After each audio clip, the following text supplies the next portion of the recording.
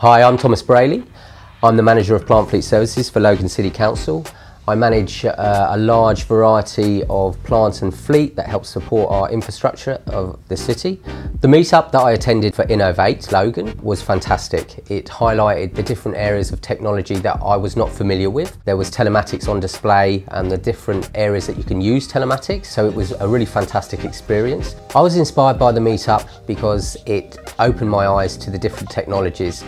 At the moment, you've got a raft of telematics and GPS tracking systems available on the market that do specific things. There's other areas we can actually use those innovations and that technology that hasn't necessarily been used before.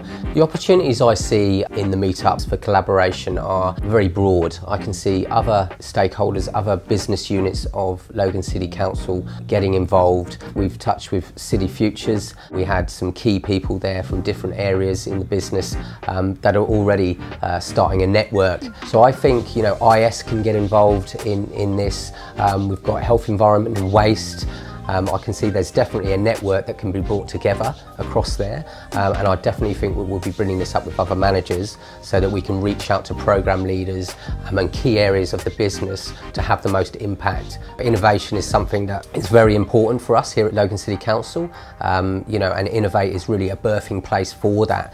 It's a fantastic opportunity for everyone. It's all about connectivity. It's all about creating the groups across Logan that can all join forces and form one big innovation hub. It's fantastic. If you want to get connected, visit innovatelogan.com.au.